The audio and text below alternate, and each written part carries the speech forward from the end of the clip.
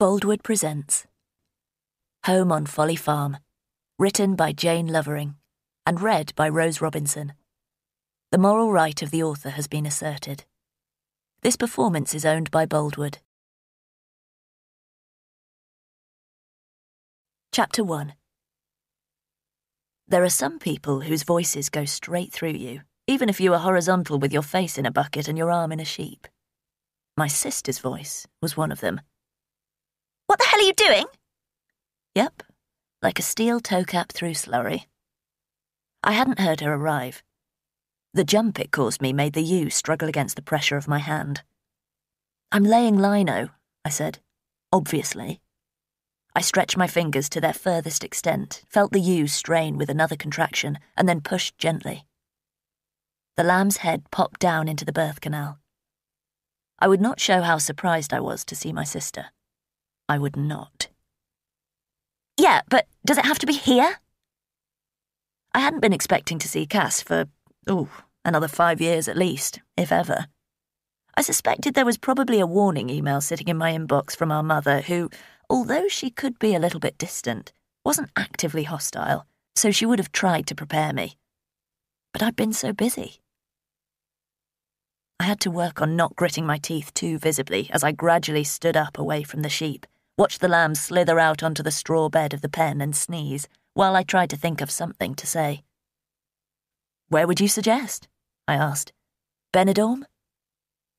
The ewe reached around and began to lick her lamb clean. Job done. I wiped my arm with the handful of straw that I realised I was clutching as though it were a stand-in for my sister's neck. Well, surely the vet does that sort of thing. Just on the edge of vision, I could see Cassandra sitting down on a bale of hay, carefully folding her long legs up into a yoga pose, calculated to make me look even more graceless in my practical but unglamorous farming Wellingtons and amniotic-stained jeans. I thought you were going out with the vet anyway. Would he not do you mates rates? And your arm is disgusting. Don't you have hot water and a towel, like in James Herriot? I sighed and climbed up and out over the metal hurdles that formed the lambing pen.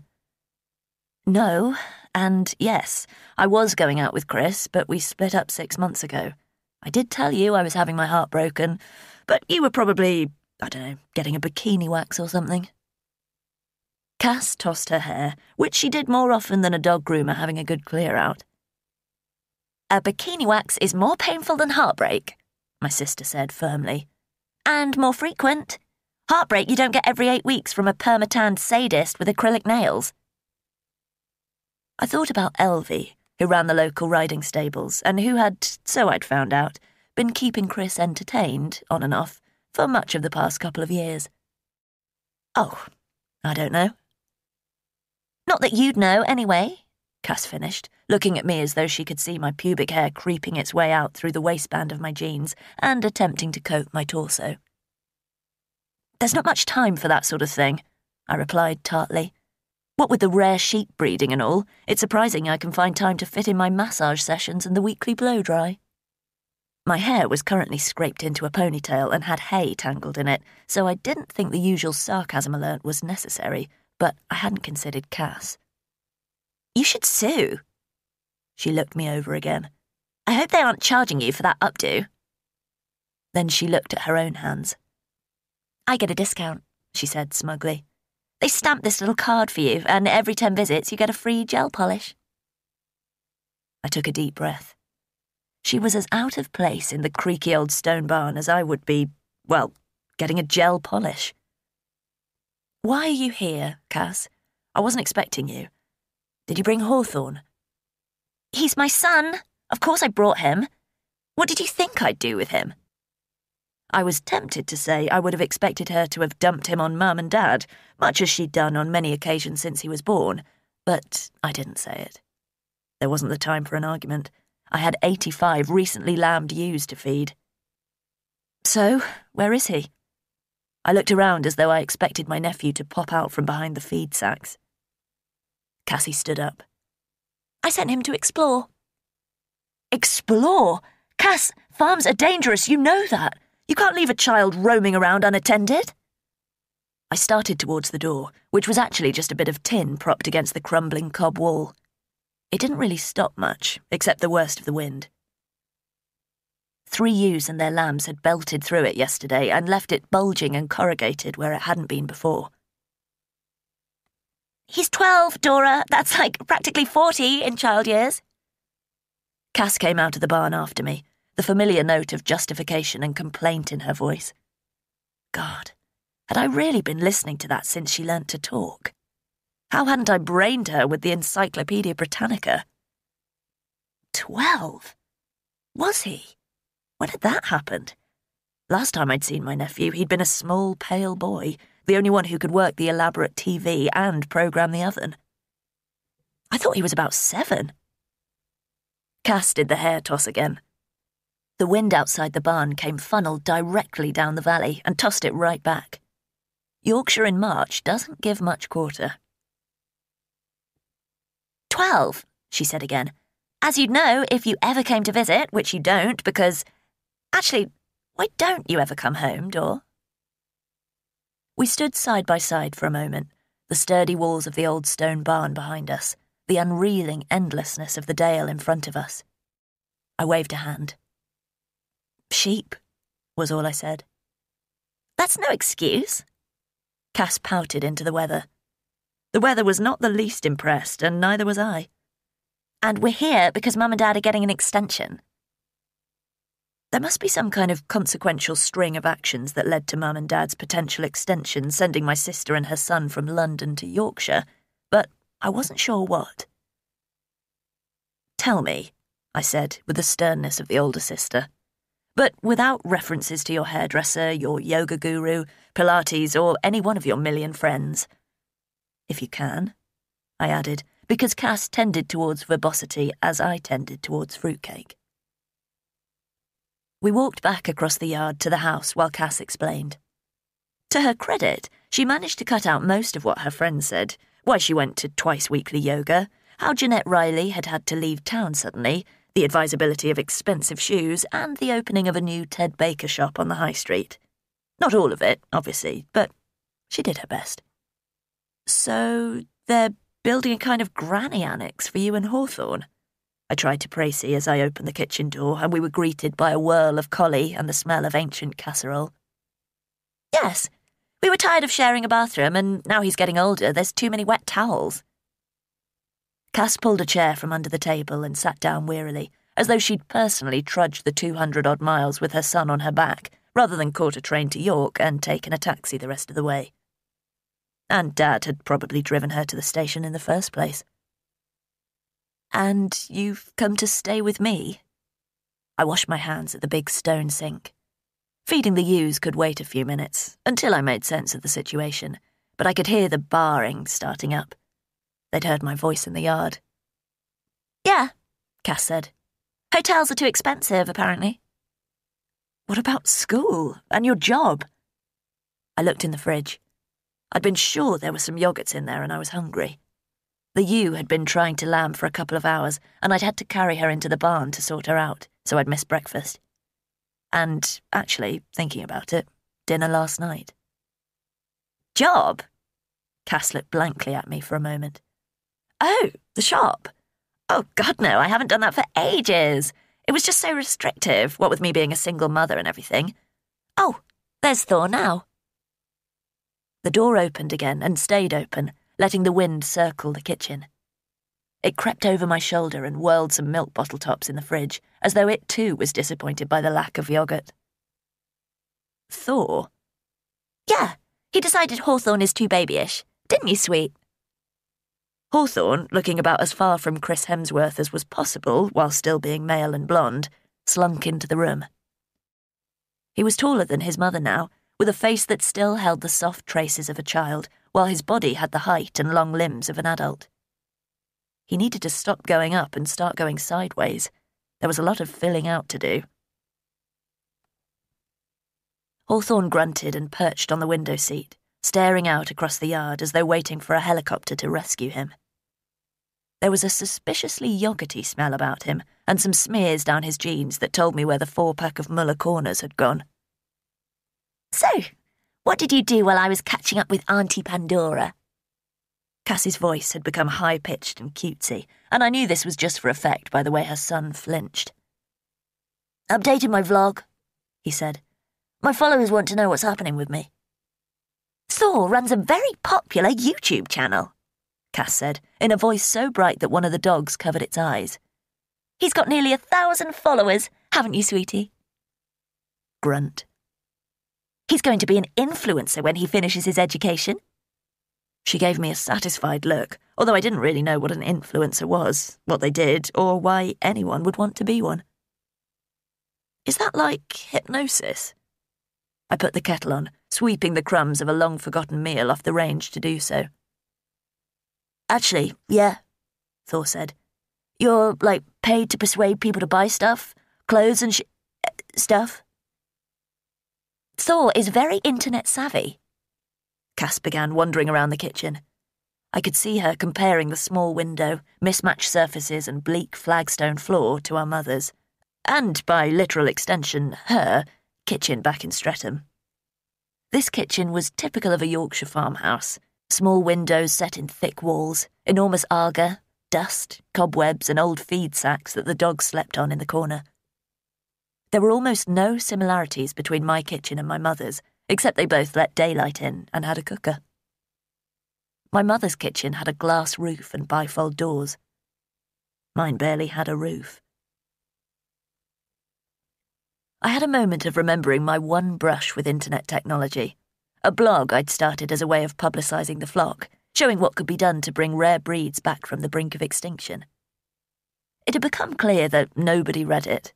Nobody was interested in the Upper Rydale breed, and its extinction was a matter of concern to nobody except me. And possibly one other breeder, but he lived in New Zealand and was a touch obsessive about organic feed and pictures of feet, so I'd had to block him. Cass and Thor continued to sit. "Is it nearly lunchtime?" he asked eventually, not for 1 second relinquishing his gaze over the muddy yard where 2 hens were lazily pecking up some dropped feed. "I'm starving." "I'm sure Auntie Dora will find you something." Cass poked one of the collies with her foot. "Do you always allow animals in the food preparation areas, Dor? Or are they meant to be outside?" I had no idea why she framed everything as a question. A habit learned from our mother, I suppose, who never liked to say anything directly, but would instead rather skirt around a request or topic, closing in on it like a well-trained sheepdog bringing a flock down off the hill. "They live here," I said, "and there's bread in the cupboard if you want to make a sandwich. How long are you staying?"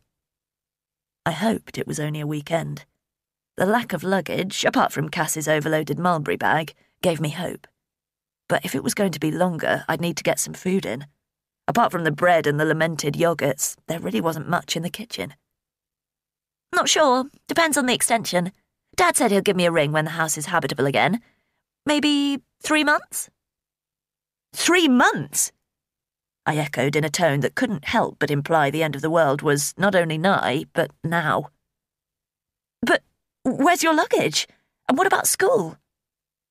"Thor is homeschooled." I didn't miss the face that my nephew pulled at that. But then I shouldn't be surprised. Cass had been bringing up her son alternatively since he was born. Anything that was mainstream, you could guarantee she'd turn her back on, at least until the alternative idea also became mainstream, when she'd turn her back on that too. She had largely rotated her way through motherhood. "Mum hired a tutor for him. There's another taxi. All the luggage is in there too." Cass looked distractedly towards the window. "I wonder where they've got to. We've been here, well, it feels like forever now, and we haven't had any lunch," she finished pointedly. The kettle began to boil. "I think there might be biscuits in here somewhere." I began a search of the counters and worktops, which ran around the kitchen walls at odd heights and angles, like a relief map of the country. They were mostly scattered with back copies of the local paper, brochures for feed and sprays, catalogues, show timetables and entry forms, and DEFRA regulations, which I printed off the computer every time they were updated. So, practically every day. It took a while to find the tin, and I suspected that it hadn't been opened since Christmas. Thor and Cass both jumped up as I rattled the lid off. They probably aren't vegan, I said. I didn't add, and they're probably 6 months past the best before date. They were biscuits. As far as I was concerned, they just went soggy, not off. Oh, we won't worry about that. Cass helped herself to a handful of chocolate digestives. That sounds like the other taxi. Dor, can you go out and give them a hand? Thor and I are eating.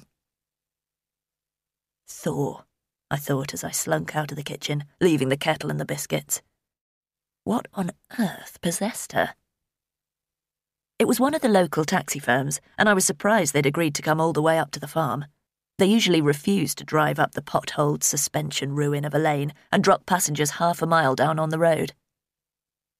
It really sorted out those who wanted to see me from those who had thought a 50-acre farm in Yorkshire would be a great selling opportunity for double glazing or expensive feed supplements. I stayed in the doorway, the bulk of the old house stopping the worst of the wind from reaching me. I'd spent most of the night checking on the sheep and trying to get them into shelter, and I was short on patience and energy for helping to hump suitcases. If Cass wanted her tutor and luggage to be met and greeted, then she could damn well do it herself. I was limited to opening the door, with maybe a spot of ushering through, if I could muster the oomph. "Sort your bloody lane out!" shouted the driver through his half-open window as he spun the taxi into a turn that sprayed mud and made the hens run for cover. I just smiled. If it kept unwanted visitors at bay, an unmade track was fine by me. The driver got out, still grumbling, opened the boot and began pulling out a succession of suitcases, rucksacks, bags and carriers, dumping them into the murk that was the yard surface after a wet winter. The furthest rear door opened. There was a moment of mumbled consultation and a kerfuffle with a card machine, and then the passenger climbed out, stretching a spine that probably felt 6 inches shorter after the pummeling of the trackway. I took half a step forward, mustering a smile that, while it probably wasn't welcoming, might at least mitigate the worst of the wind and the mud, only to stop, horrified. "Is this Folly Farm? Good. Wasn't sure that taxi driver knew his way once we got out of York. Hello, I'm Thor's tutor." It was Leo. Fucking Leo fucking Drayfield was standing in my farmyard. I wondered if it was too late to get a shotgun license. Chapter 2. The sheep needed me a lot that afternoon. In fact, I managed to stay outside until well after dusk had flooded into the dale, driving the day into pinpricks of light from the windows and doors of distant buildings. There were ewes and lambs to feed and check over, some as yet unlambed ewes to bring down closer to the house to make the late-night walk round easier. The dogs needed work, and it was astonishing how untidy the feed shed had got. And while I worked, I talked to myself. It was a habit I'd got into lately, mostly because it was nice to hear a human voice, above all the baaing and the barking and the occasional cluck of a broody or startled hen. It reassured me that I could still carry a conversation, even if it was rather one-sided. Most of my vocalizations were shouted commands to the dogs, all yelled imprecations at the sheep when the bastards had gone through another wall, or managed to find themselves upside down in a bramble patch. So a lot of what I did these days was to the monotone mutter that would have had me shut away a century ago. Why the hell is he here? At least he doesn't seem to recognise me, that's one thing to be grateful for, but how long can that go on? I suppose he never knew my family, so there's no reason to put it all together, but... And a tutor? I wonder if Cassandra knows about him. Well, no, she'd never have let him teach her son if she did. Oh, who the hell am I trying to convince? Cass would let Jack the Ripper teach Thor if it meant she was free to go for a spray tan. No, that's mean. She loves her son, of course she does. But, let's face it, what kind of loving mother gives their child the name Hawthorne? And then abbreviates it to Thor? I suppose it's better than calling him Haw. The air had gone still, which meant there'd be a frost tonight. I checked the boundary fence of the little field where I put the ewes I thought likely to lamb overnight. I didn't want to be striding over the hills in search of an escaped ewe in trouble, or a lamb that had got separated from its mother. Not at 4 a.m, anyway. And this far north we could still have snow even though it was March. Nobody had really got over 2013 when the snow had come suddenly, fierce and late, and people had been walking the high hills in drifts taller than they were to try to find lost animals and bring them home. One ewe, a little cockier than the rest, butted her head against my leg. It was Willow, a 3-year-old whom I'd raised on the bottle when her mother died. She hadn't outgrown the attachment and tended to regress to lambhood whenever she saw me, which resulted in some interesting bruises down my legs and a reluctance to hand-rear orphaned lambs. Fortunately, the Upper Rydale was an excellent mother, tended towards single lambs or twins at worst, and lacked the usual ovine habit of dying, given the slightest excuse. "Bugger off," I muttered at her, without much real conviction. Willow barred happily and trotted after me, her sides round with incipient lamb and a good fleece. I sold my fleeces to hand spinners at a premium, and, in consequence, owned many of my ewes in the form of socks, hand warmers, and, in one case, a fireside rug. They weren't pets, they were a commercial enterprise. They were my living, and I had to remind myself of that sometimes, when I got particularly attached. "Off! Go!" I shoved a booted foot out. Willow stopped, wrinkled her nose at me, and then pretended that she'd seen a particularly juicy bit of grass over in the corner of the paddock. She was fooling no one. The place was mud, feeders, and strewn hay, and if there was a blade of fresh grass in here, then I was her natural birth mother. But at least she had stopped me thinking about the shit show that my previously calm, if somewhat impecunious, life had just become. 3 months. Of my sister, who made Lucretia Borgia look like Mother Teresa, and her son, who appeared set to sharpen his teeth and eat his way through the flock, uncooked. And now Leo Drayfield. Maybe I could move into the old shepherd's hut up on the high moor and pretend that lambing lasted until July. I could let them have the run of the house and yard and only come down for supplies, like a particularly rigorous ascetic. The idea had an appeal, and, in fact, wouldn't be too different from the life I lived at the moment, only it would mean peeing in a bucket instead of having a mostly functional bathroom. I doubted that online supermarkets would deliver to a hut in the hills, but apart from that, yeah, pretty much the life I was living now. And it would have the added bonus of keeping me well away from Chris, who had a bit of a tendency to pop over to check if I wanted what he called a bunk-up, whenever Elvie was busy doing whatever it was she did with rugs and tack and 15 horses and ponies. I never did want any kind of uppage from Chris. Been there and quite literally done that. But he kept trying. I suppose his determination not to accept a negative outcome was a good thing in a vet, but it was incredibly annoying in a bloke who'd disappointed me in just about every way. At last, I really couldn't stay out any longer. I was hungry, the dogs needed feeding, and the long columns of light laid across the yard showed that at least 2 bedrooms had been allocated. I ought to go in and warn them about the floorboards and the random tendency of some of the doors to fall off. At least they'd had the decency to occupy rooms at the front of the house, overlooking the yard, which meant that I would still be sleeping in the wonderful isolation of the rear part of the farmhouse, which looked out over the moorland, and where I'd mostly got to grips with the missing floorboards. "Oh, there you are!" Cass was sitting at the table, flicking her way through a women's magazine. There was no sign of the testosterone contingent. "I've been online and ordered a delivery." "Oh, that was nice of—" "I used your card. You left your details logged in on the shop's site," Cass continued. "It's coming in the morning, so one of us will have to be here to unload, but you don't really leave the place much, do you, so you'll be around?" She turned over a page and made a face. "Oh, now look, that's not really an outfit, is it? I mean, who can't coordinate shoes and bag? It's like Fashion 101, shoes, bag, and, if you must, hat. Her people want shooting." "Where are Thor and Leo?" "Who?" I stared at her. I knew she didn't have a lot of short-term memory for anything that didn't come with a website address, but I was fairly sure she'd remember those 2. "Your son and the tutor?" "Oh, his name is Nat. What did you call him?" So, Leo had changed his name, had he? I wondered what else he'd changed about himself. Sorry, I must have misheard him. Where are they?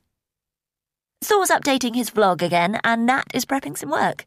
We gave Thor a few days off for moving up here, but Nat's got a whole scheme of lessons for him based around the locality. History, geography, stuff like that, I think. Cass sounded completely offhand. I leave that all up to him. Did Nat say anything about me? I asked cautiously. Maybe he had recognised me. 12 years was a long time, and I'd changed a fair bit since then, but I had recognised him, so maybe it wasn't that long. Unless, I thought hopefully, he'd had a severe blow to the head, or a bit of time in a coma or something, and his memory had been wiped. Or maybe I had changed so much that he genuinely didn't recognise me. I thought back to who I'd been then. Yes, I'd changed a lot. Just about everything, in fact. Cass laughed. Conceited much? Of course he didn't say anything about you. You only said about 2 words to one another in the yard, and then you were off, shafting hefts or whatever it is you do out there. Nat barely even noticed your existence. Cass folded the magazine closed on the table. I hope you're not going to start flirting with every man that comes around, Dora. I know you're nearly 31 and still single, but honestly, it looks desperate. Try to relax a bit. I'm sure someone will want you before you're too old and wrinkly to have any looks left. She squinted at me. Although it might be a wee bit late now, but, well, people find someone even when they're really old, don't they? I stared at her for a second. Did you originally come with a filter and it fell off in the wash or something? Sorry. She sounded completely unapologetic. But it's true. Can I point out that you aren't in a couple either, and you're nearly 29, so it's not as though you're far behind me? I began scooping feed from the sack of dog food under the sink, while the collies gyrated around my legs. But I have Hawthorne. I don't need anyone else. Cass came to stand by the Aga, in the way. One of the dogs ran over her foot and she squeaked exaggeratedly and lifted her leg up. I don't think animals should be allowed in the house, Dora. My animals, I said, putting the 2 dog bowls down pointedly right in front of her. My house, my choice. If you don't like it, then maybe you should go back to Streatham. In fact, even if you do like it, why not go back to Streatham anyway? Just a suggestion. We're not going to be in your way or anything. We'll live our own lives, even if that is practically impossible in this backwater of civilization, but still, you'll hardly know we're even here. 2 seconds later, there was a thundering on the stairs, and Thor hurtled into the kitchen, iPad held up in front of his face, shrieking, "And this is where I'm having to eat. It's like medieval or something, and there's not a Nando's for miles." Then he whirled around, presumably making sure that the video fully captured the awfulness, while his mother and I stood like a couple of film props. After a few seconds of spinning, he flashed us both a grin and slammed back out through the kitchen doorway, and we heard his footsteps echoing off the main staircase as he headed back upstairs again. "Vlog," said Cass smugly. "He's got nearly 1,000 followers." "Yes, you said." So, 1,000 adolescents had now seen the inside of my kitchen. I didn't usually even let the postman in. What happened to privacy and consent and all that? This is my home, Cass. She stood up and stretched. At a guess, her jeans cost more than the monthly feed bill, and her top was probably hand-knitted from unicorn wool by Atlantean refugees. Thor is just expressing himself. I don't want him to grow up all repressed and downtrodden like you, Dora. I want him to have a life. Excitement and risk and danger and adrenaline. Some thrills and spells, not plodding on through life. From above our heads, where we could hear Thor thundering along the landing at the front of the house, there came a sudden crack, and then his voice wailing down the staircase. "Ow! Ow! Mum! My leg, Mum!"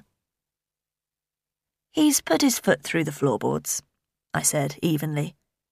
"It's not a good idea to go running about up there." "Thor!" Cass started out for the kitchen door. "Don't worry, sweetie. I'll get some Germaline or something." Then she turned to me, eyes narrowed. This place isn't fit for human habitation, Dora. Grandad would be turning in his grave if he could see what you've done to his farm. She spat the words viciously over her shoulder and then slammed the hall door as she headed for the stairs, calling, "How is it, sweetie? Does it hurt?" I stood very still under the fluorescent tube that illuminated the kitchen. It hummed slightly, and the dogs were making growly, gobbling noises over their dinners, but apart from that, it was quiet now Cass had gone. "Excitement and risk and danger and adrenaline," I said, watching a small spider swing determinedly from a single thread up in the beams of the ceiling. "Yeah, right." I would never, absolutely never, let Cass know how her words had hurt me. That she got right to the painful centre of everything I worried about. What would Grandad think of how I ran the farm? Then I grabbed my torch and went out to check on the ewes again. It was a relatively quiet night. 2 ewes lambed, but easily and without me needing to intervene. They'd been standing, backed into the thick hedge that surrounded the paddock, wobbly lamb at foot and a slightly defiant look on their woolly faces when I did the 3 o'clock check.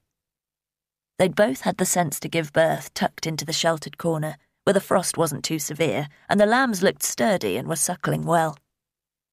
Willow trotted over to make sure that I hadn't brought her a bottle.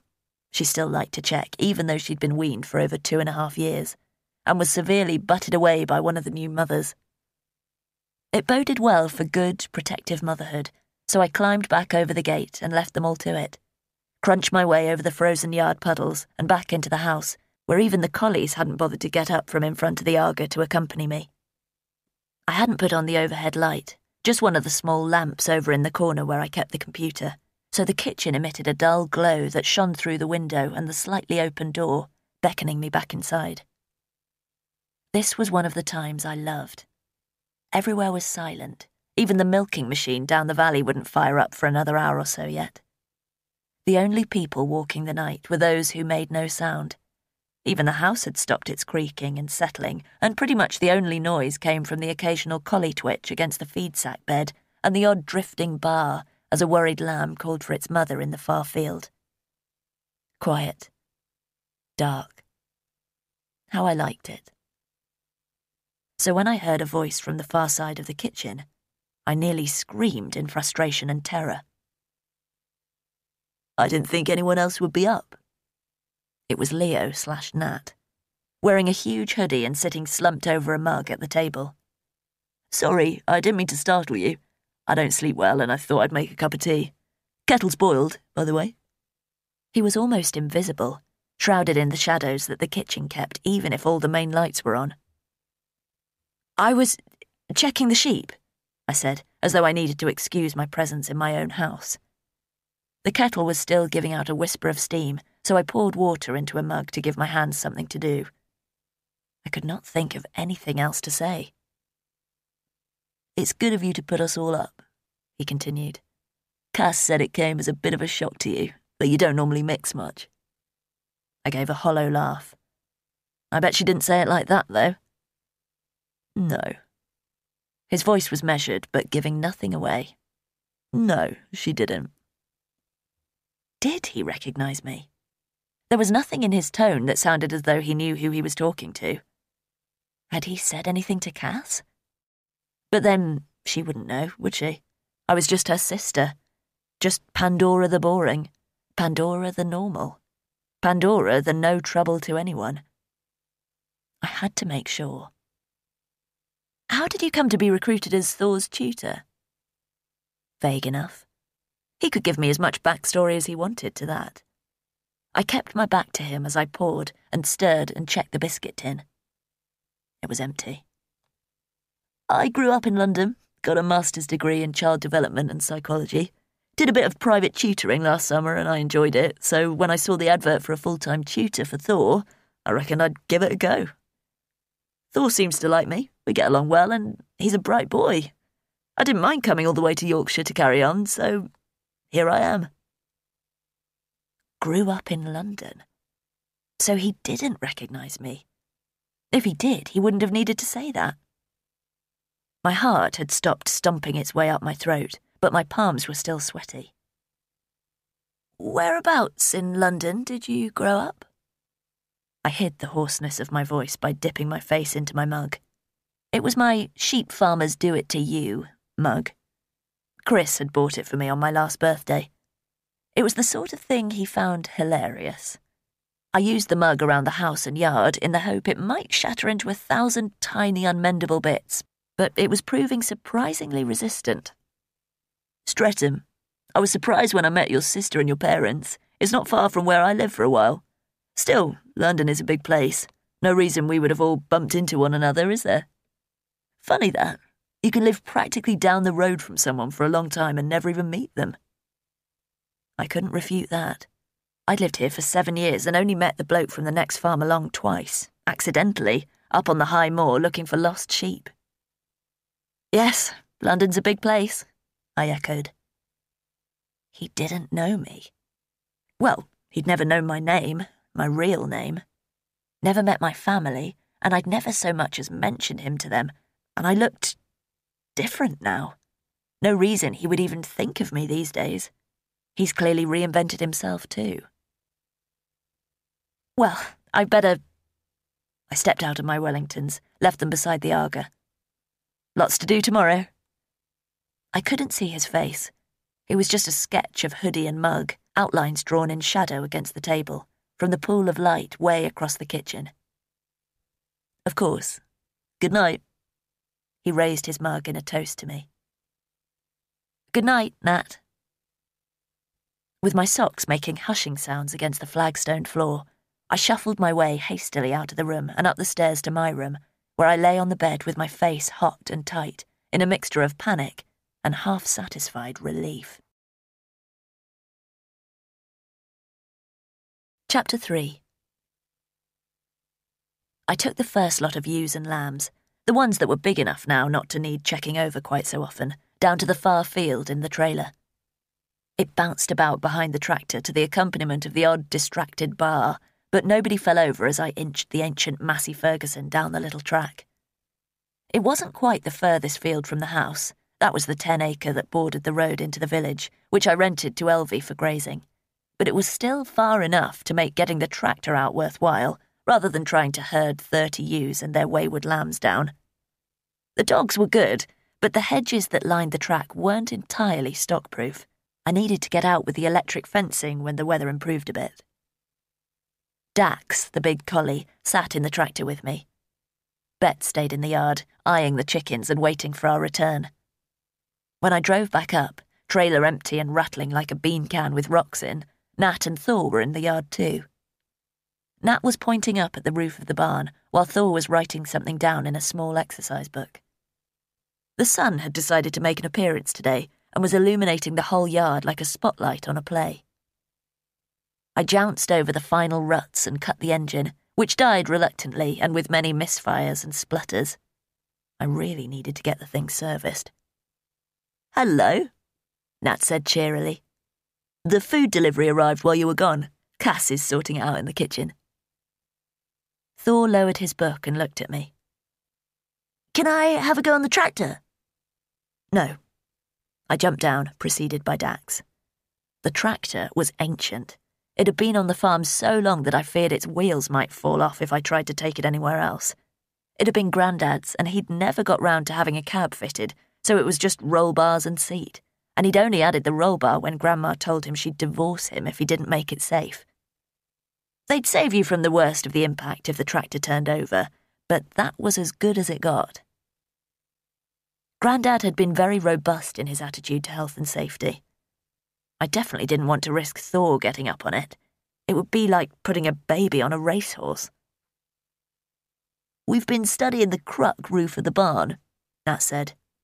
He carried on explaining something to Thor, probably trying to distract him from the tractor, at which he was looking much as Chris had used to look at models on Instagram. "So now you can go and sketch it if you like," he finished. "Go inside, see how it's been constructed." Thor gave the tractor a last ogle and mooched off. He was wearing expensive-looking trainers, but they were getting scuffed in the mud, and he hadn't even done up the laces. "Sorry about that," Nat said. He's easily distracted, unfortunately. I had to do it. I had to. It was like pressing a bruise. You're Nat Drayfield, yes?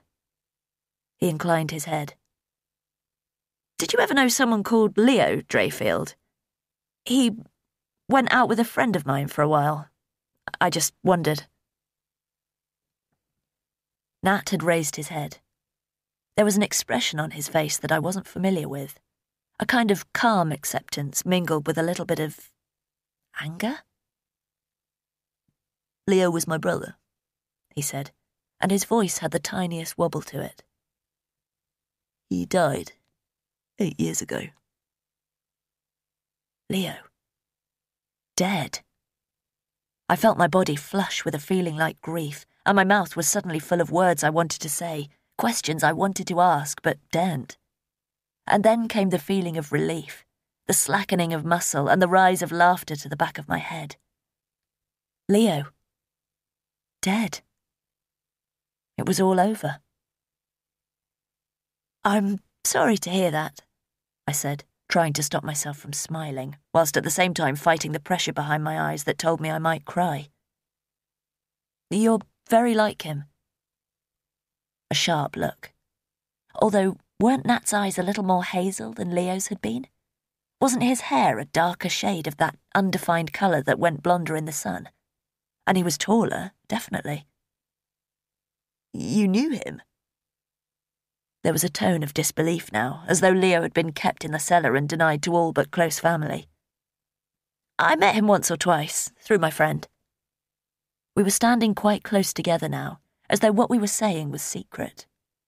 I didn't realise quite how close we were until Cass suddenly popped up behind Nat's shoulder with a look of horror on her face. What are you doing? Nat met my eye. Again, he had an expression I couldn't read.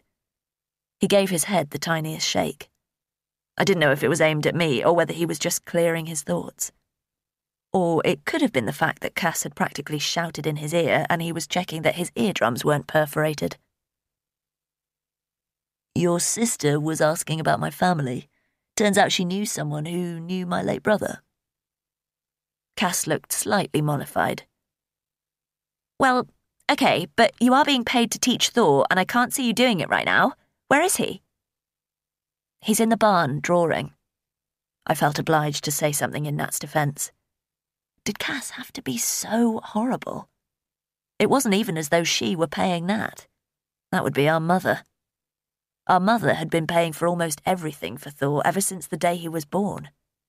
According to Mum, Cass pleaded poverty, youth, lack of qualifications to get a good job. Then when she got the job in the shop, she pleaded lack of time. Now she was back to pleading poverty again, but I think our parents had stopped listening about a decade ago. It has a cruck roof, Nat started to explain, but Cass had glazed over. Well, all right, but don't distract them during lessons, she said to me, and then bobbed away again. Her strange gait was caused by her trying to avoid the mud and the puddles and the chickens in her cutesy little kitten-heeled shoes that were about as suitable for walking through a farmyard as my footwear was for hosting a society dinner. God, she's ghastly, I said without thinking. Nat laughed. She has her moments, but she's my employer, so you never heard that from me. Well, she's my sister, and I still think she's awful. Nat turned to head towards the barn. I'm sure you love each other, he said, deep down. If by deep down you mean in hell, then that's probably what it will come to, I said darkly. He laughed and walked away, calling out for Thor as he went. Dax followed after them in case they might be doing something interesting in the barn. Bet trailed after me as I went into the house after Cass. She was standing in the kitchen surrounded by shopping bags. There seemed to be an awful lot of them, and the food I could see spilling over the plastic rims wasn't anything I usually ordered. You better unpack. Cass titupped over the flags, her pretty little heels sounding like cat's claws. Before some of this defrosts. I went to the sink to wash my hands. I was absolutely not going to jump just because she said so. Why don't you unpack? I said. You had no idea how long I was going to be down at the bottom field. It might all have defrosted while you were waiting for me to come and do it for you. I kept my back to her, soaping my hands more thoroughly than usual to drag the hand-washing out for longer. The delivery man has just left. It will be fine. And I don't know where you keep all your food. If I put it away, it would only be in the wrong places. Damn. This was logical thinking, which I was unused to from my sister. Anyway, I only had these nails put on 3 days ago. I don't want to snap one now, not with it being miles to the nearest salon. That was more like it. I began unpacking, putting food for the pantry on the side and food for the fridge, well, in the fridge. Even Cass could have managed to find that. It was huge and sulked in one whole corner of the kitchen, occasionally splitting the piece of the farm with its terrifying motor. So, what are you going to do with your time while you're here? I weighed a jar of peanut butter in my hand. Peanut butter? I hadn't eaten that since I was about 7, and, from the slenderness of Cass, she hadn't let a nut pass her lips since she discovered tight jeans. It must be for Thor. Did you keep it in the fridge or the cupboard? I thought I might do an online course.